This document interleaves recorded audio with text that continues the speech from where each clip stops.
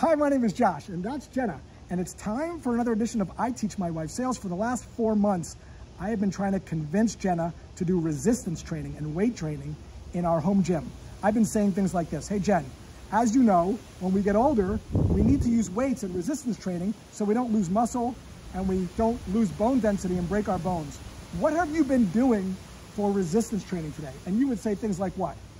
I haven't done anything. And then I would say, well, you should work out in the home gym on the tonal. It's resistance equipment, and here's why.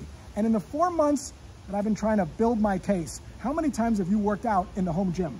0.00 times. So I marked the opportunity as close lost. I gave up, and it's been 2 months. It's been lovely. It's been 2 months since I tried to make my case. I come home today, and lo and behold, I hear someone working out in the home gym.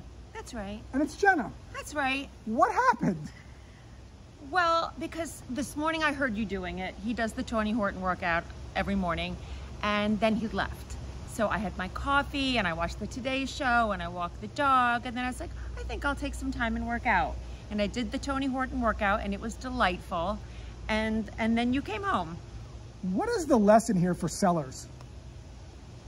Well, the thing is, people know what they need and they know what you have, and they'll do it and come to you when they're ready. Like when there was no pressure and no nagging, I got off the couch and I did it for me, and it felt good. But if I do it for you, it feels like I'm being pushed. Ironically, the less you care about making the sale, the more sales you make.